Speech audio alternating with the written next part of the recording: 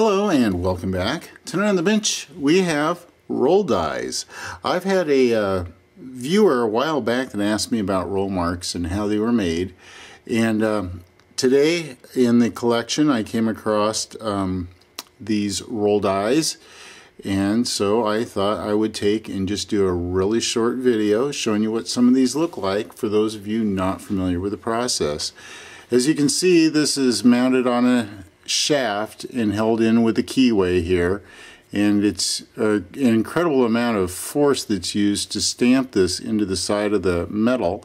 But as you can see, this one here has a commander model, Colts, and then it says, of course, caliber 30 Luger, and then we have our rampant Colt here, and then we'll go ahead and we'll look at the next one here. And here we have just a stamp for the Colt Ace, and it's just four on this.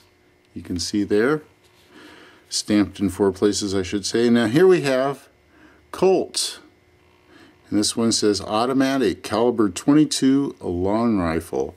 You can see that's on here 3 different places on the surface. And then here we have match target on this one here. See if you can see that. Just give you an idea of the shape of some of these. And here we have, this one is, see if I can bring this in close enough to really see it. USN, it's got the anchor, and then it says 45 DA on it.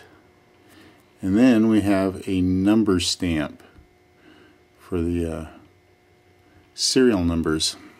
And then last but not least, we have Night Officer 2 on this one. So there you go, a really quick look at some roll dies and some of the stamps on these 6 roll dies. Alright, hey, thanks for tuning in and watching. Hope you enjoyed this short video and have a great evening.